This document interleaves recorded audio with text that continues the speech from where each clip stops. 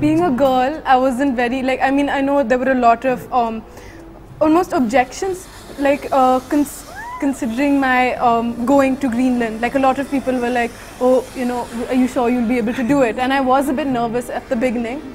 But I'd also like to point out that everyone doesn't really encourage girls to do these sort of things because they say, leave it to the boys. And I just like to say that that's all nonsense and that we girls can do anything if we put our minds to it. We'd wake up around 6 o'clock in the morning and we'd have to melt ice for our food and our water that we take along.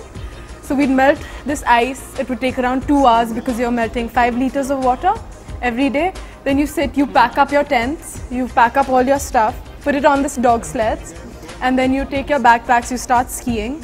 And we do around 1.5 hours of skiing in 5 pushes. So we do 1.5 hours of skiing, take a break, another 1.5 hours. So we do that 5 times.